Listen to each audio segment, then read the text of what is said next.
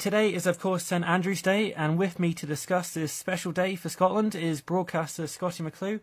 How are you today, Scottie, and how is Scotland? Oh, very well, Stacey. A very, very snowy Scotland this morning, of course. I've just arrived for work about 3 hours late.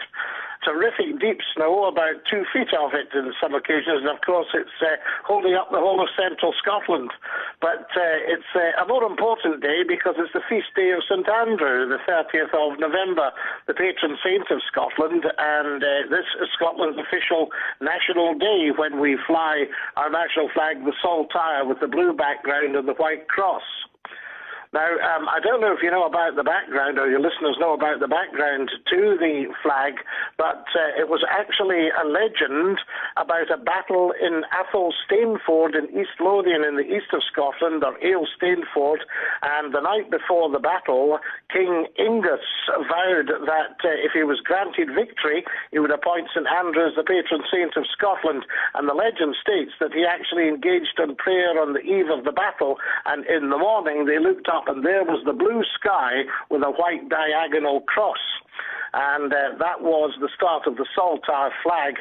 And of course, St Andrew's diagonal cross was because St Andrew wanted to be crucified on that cross rather than be crucified on the same cross as Jesus Christ, his Lord and Master. So it's essentially a Christian festival, St Andrew's Day, and St Andrew became the patron saint of Scotland around the middle of the 10th century, about 950 AD.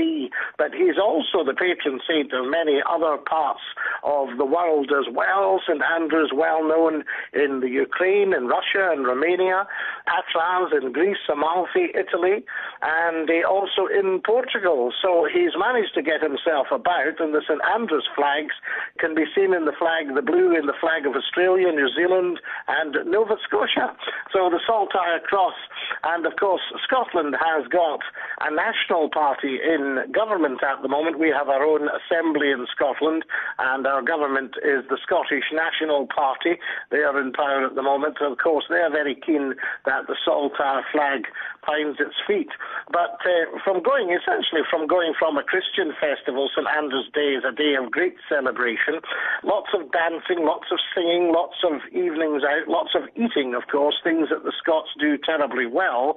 And I wouldn't be surprised if there were many, many Scots, Stacey, or Scots descendants in the Falkland Islands in the South Atlantic.